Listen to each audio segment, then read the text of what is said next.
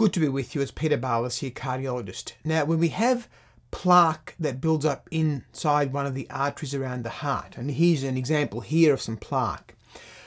Over time, that plaque can actually form a very hard material made up of calcium. Calcium is what makes up our bones and teeth, and that is a very hard, strong material. Well, that can actually form inside plaque and cholesterol deposits inside the arteries of the heart.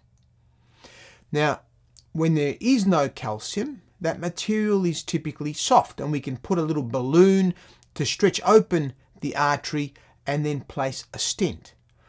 But in some cases, over many years, what happens, this calcium forms inside this plaque that causes a blockage. And trying to open that up and stretch the artery open with a balloon becomes impossible. In those situations, we can use a device that acts like a drill to open up the blockage. So there are various methods that we use, but one that we have at our disposal is called atherectomy. And atherectomy means that we are breaking down the plaque inside the wall of the artery. One device used is called rotational atherectomy, and this is a very sophisticated device that we advance through a blocked artery, and it spins at many hundreds of thousands of revolutions per minute to allow us to then be able to open that artery up and place a stent.